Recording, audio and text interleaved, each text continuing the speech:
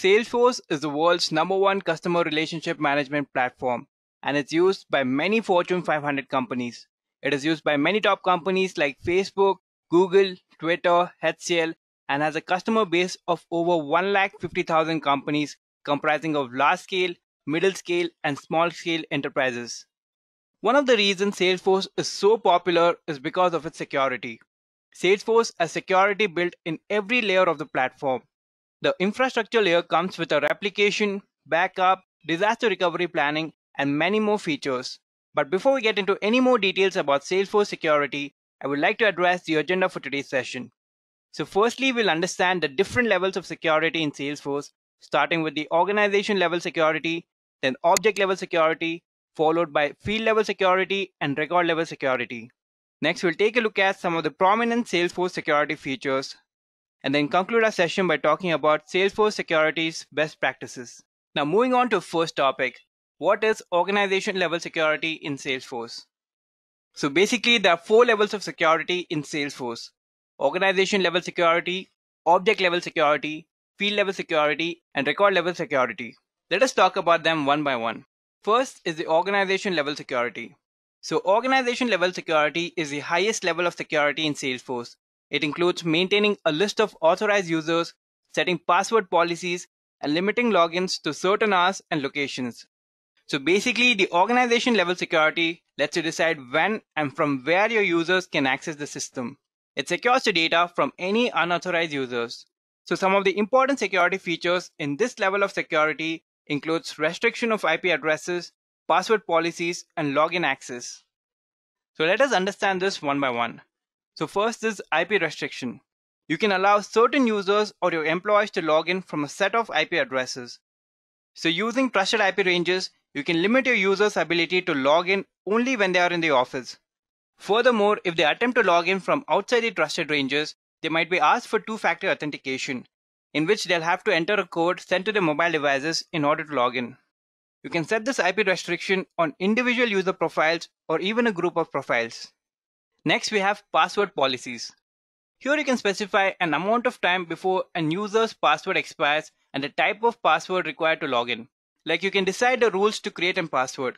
Like the password should be at least 10 to 12 character long. Like it should contain at least one symbol. It should have both uppercase and lowercase letters and numbers. You can basically set rules to set a password. And having a strong password will make it hard for hackers or unauthorized users to guess the password and log into the account. Next is the login access. Here you can specify the hours from when to when the users can log in depending on the job. So let's say, for example, you do not want certain users to log in during the weekend, or you want to limit the night shift employees to log in only during their shift. All this can be set in the organization level security. Now let me switch to my Salesforce account so that I can show you what all can be done in the organization level security. So I've logged in into my Salesforce account. So people who are new to Salesforce, this is what the Salesforce homepage would look like. So now let us go to Setup, click on Setup, and in the quick find, let us search for users. Select users. Here you can see we have a set of users. We have the system admin, we have the chatter-free user, we have analytics cloud integration user, and the analytic cloud security users. Now I've logged in as a system administrator. So you can create new users or create multiple users or reset password for any of these users. So if I want to create a new user, I'll just click on new user. I'll enter the details and then click on save. Now it is the duty of system administrator to add new employees into the Salesforce organization. So these are the important fields, which means it cannot be empty. You can enter his first name, last name, his alias, email, username, nickname, and then select a role and the user license and its profile. Now let us go back. So when you click on a user, it will give you details about the user and what all permission they have. Now if you want, you can change your password from here, or you can just go back or just select the user and click on reset password. So this is how you can add new users or reset password for any user. Now let us see how can we set password policies. For that, let us search for profiles. Select profiles. So just select the profile you want to set the password policy for. So I'll just click on contract manager over here. I've just selected a random profile. So let me just scroll down and you'll get password policies. Now you can see the default password policy set as user password expires in 90 days. In the password history, 3 passwords will be remembered. The minimum password length is 8 characters. The complexity must include alphabet and numerical characters. The password question required, it cannot contain the password. The maximum invalid login attempts are 10 and the lockout effective period is 15 minutes. Now if I want, I can change this to anything I want. I can select when the user password expires in, what is the minimum password length, how many passwords would be remembered, the password complexity, the password question requirement, the maximum invalid login attempts, and the lockout effective period. So this is how you can set password policies in the organization level security. So now let us see how can you limit login access to certain hours of a certain location. So again, scroll down. Right under password policies, you have login hours and login IP address. So if you want, just click on edit and you can decide from when to when you want this particular user to log in. Now if you don't want the user to work on Saturdays and Sundays, you can make sure he cannot log in, or you can make sure he can only log in during the office hours and after that he cannot. Next, in login IP ranges, you can limit the IP addresses from which a user can log in. So this was about organization level security. So now let us move on to the next level of security, which is the object level security. Now before we get into the next 3 types of security level, I want you to understand what exactly are objects, fields, and records. Objects in Salesforce are like leads, contacts, opportunities, or any other custom objects. Fields are basically the columns in the tables and records are the rows or entries in the table. So now coming to the object level security in Salesforce. Object level security or object permission helps control data access. Using object permission, you can prevent a user from seeing, creating, editing, or deleting an instance of a particular object type, such as a lead or an opportunity. Object permission lets you hide whole tab and objects from a particular user so that they don't even know that a type of data exists. This does not always have to be about preventing the access. You can also give access to certain users to see and edit the objects. Now there are 2 ways of setting object permissions. One is profiles and the other one is permission sets. Let us talk about them one by one. First is profiles. Now profiles are a collection of settings and permission that determine what a user can do in the application, which means what data and features can be accessed by the user. So for example, a sales representative will have a sales profile. So he can only access the object that he will need to carry out his daily task. He won't have access to the data or object that a developer uses and the vice versa. So in object level security, you can assign only those objects that the user profile will use. So basically, profile controls objects that a user can see and what they can do on those objects. Like can they read it or even edit and delete it. So I guess you have some idea about profiles. Now let us see what are permission sets. Now permission sets is a collection of settings and permission that gives user access to various tools and functions. Permission sets extends user functional access without changing a profile. So if a permission isn't enabled in a profile to access an object but is enabled in a permission set, users with that profile and permission set can access the object. It's just like additional access to object. Let me give you an example so you can understand this better. Let's say you have several users who must delete and transfer the leads, but according to the profile, they cannot delete and transfer the leads. So you can create a permission set based on the task so that the user can perform the task of deleting and transferring the leads. So now let us switch to our Salesforce console to see how can you set profiles and permission sets. So again, just search for profile over here. So from here, just select the profile who you want to give access or deny object access. So I'll just select a random profile. Now you can just scroll down. So now when you scroll down, you will find standard object permission. Now as I'm logged in as a system admin, I can set what all tasks a user profile can do. So under standard object permission, you can set what all the user can access and what all object the user cannot access. So if I want to give the user only read access in account, I can just uncheck all this, create, edit and delete. Then he won't be able to create, edit or delete an account object.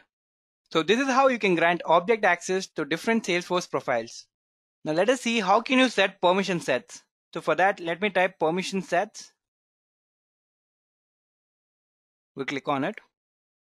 Now if I want to create a new permission set, I'll just click on new over here. Ask me to label it. I'll just label it new user. And if you want, you can add a license, else you can just click on save. Now here you'll find something called object settings. So from here you can set additional permission for a profile. So let's say I want to set a permission for account object. Click on edit. So you can give permission for the user profile to either read it or create, edit or delete it. So this is like an additional permission for a user profile. So I guess you have some idea about object level security. So now let us move on to the next level of security, which is the field level security. Field level security allows user to have access to an object while limiting their access to individual field in that object. Field level security or field permission controls whether user can see, edit and delete the values for a particular field of an object. They let you protect sensitive fields without having to hide the whole object from the users. Now field permissions are also controlled in permission sets and profiles. Field permissions control the visibility of fields in any part of the application, including related lists, list views, reports, and search results. So in this level of security, to ensure a user cannot access a particular field, we use field permissions. And one more important point in field level security is that field level security can only restrict access. It cannot grant it. It is similar to object level security, but at a field level. Now let us switch back to a Salesforce account to see how can you set field level security. For field level security, you need to go to profiles, select the profiles, then select the user profile for whom you want to set the field level security. So just scroll down and you'll find field level security over here. So these are all the fields which are present in your Salesforce account. You can just click on the particular field you want to make the changes in and click on edit. Now if you do not want the particular user to see the annual revenue, and you can just unclick it and the user won't even know that there is a field called annual revenue. So this is how you set field level security. So now let us move on to a last level of security, which is the record level security. Record level security allows particular user to view an object but then restrict the individual object records they are allowed to see. So the user can see the object, they can see the fields, but some records will not be visible to them. For example, an interviewer can see and edit only his or her own reviews. He cannot edit or see the reviews of other interviewers. Now, record level security is often referred as Salesforce sharing model or simply record sharing. You can manage record level access in 4 ways. First is organization-wide default. In Salesforce, records have a field called owner ID that points to a real user. Owner of the records are usually people who have created a record and have full CRUD access to it. CRUD means create, read, update, and delete. So if the user wants, he can make the object record private so that only he can view the record, or he can make it public so that other users can also view them. So let me switch to my Salesforce account to show you organization-wide sharing. So as I've mentioned, every record will have a field called as account owner. So let us go and see that. So we'll go to the Sales console. Accounts, we'll just click on one account. And here you can see we have a field called as account owner, which is Aman Patra. Now this account owner is the person who has basically created the record and has complete access to it. Now if I want, I can keep this record private so only I can see the record, or if I want, I can also make it public so that other users can see this record as well. So to change from public to private or from private to public, we need to go to sharing settings. So for that, we'll go to setup. We'll search for sharing settings. Here. So here we have organization-wide defaults. And here under object, we can see account and contract. And the default internal access is public rewrite and the default external access is private. So if you want to change it, we can just go to edit. And for account and contract, we can just make it private. So only I will be able to view the record, or you can make it public read only. So only the users can read it and not make any changes to this. And if I give public rewrite, which means the other users can even edit the record. So this was a demo for organization-wide sharing. The next way is role hierarchy. This gives access for users higher in the hierarchy to all the records owned by the users below them in the hierarchy. For example, the sales representative can only view their record and not their colleague's record, but the managers can view all the sales representatives' record. Now, role hierarchy does not have to match your organization chart exactly. Instead, each role in a hierarchy should represent a level of data access that a user or a group of users needs. Now, the question arises here is, how can I share my records with my fellow employees? So this can be done by sharing roles. A user or admin can share records based on roles and subordinates and public group ownership. For example, a sales executive can share all the records owned by him with everyone in the service executive role if he wants to. Next, the fourth way of managing record level access is manual sharing. Manual sharing provides a mechanism to share individual records with others. This permission is accessed through sharing button on the record detail page and lets end users share individual records with each other. So this was about the different level of security in Salesforce. So now let us move on to the next topic and see some of the Salesforce security features. The first feature is auditing. Now Salesforce keeps a track of all the login attempts for the past 6 months. This includes the location of the login attempts and the IP addresses. Administrators can also turn on field history tracking, which gives them visibility into field value changes and the users who perform the changes. The next feature is two-factor authentication. Administrators can turn up company-wide two-factor authentication. So when a user tries to log in from a different system or a different IP address, he can be asked for verification, and this verification could be something like an OTP sent to his phone or email address. Admins can also set login restriction based on the time of the day and the location from which login attempt originates. The next security feature is custom login flow. Now this is one of the innovative access control feature of Salesforce. It has the ability to create custom login flows.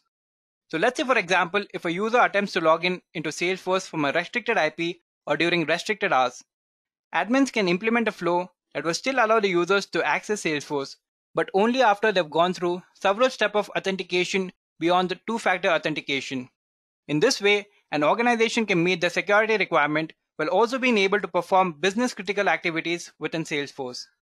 Now moving on to a fourth security feature in Salesforce, it is encryption.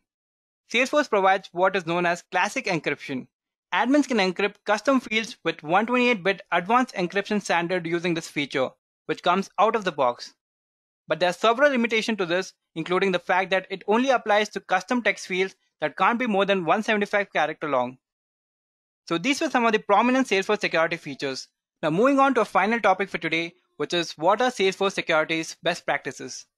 The first one is to turn on IP restriction for users login to minimize the risk of unauthorized access in case of compromised accounts. Second is making organization-wide sharing rule as restrictive as possible, while allowing normal business functions and using role hierarchy, sharing rules, permission sets, etc. to extend access beyond the organization-wide sharing rule. Third is to require secure password that combines uppercase letter, lowercase letters, numbers, and symbols and require a minimum of 8 characters. Next, you need to set the maximum incorrect login attempts to between 3 and 5 times. Fifth, you need to ensure that the user re-login upon session timeout but enable session timeout warning pop-ups. Next, if you're using platform encryption, regularly generate a new tenant secret which will generate a new encryption key. And when destroying the encryption keys, make sure all data encrypted with that key is decrypted first. So these were some of the Salesforce security's best practices. And with this, we have come to the end of the session. I hope it was helpful. Do leave your valuable thoughts in the comment section below. Happy learning.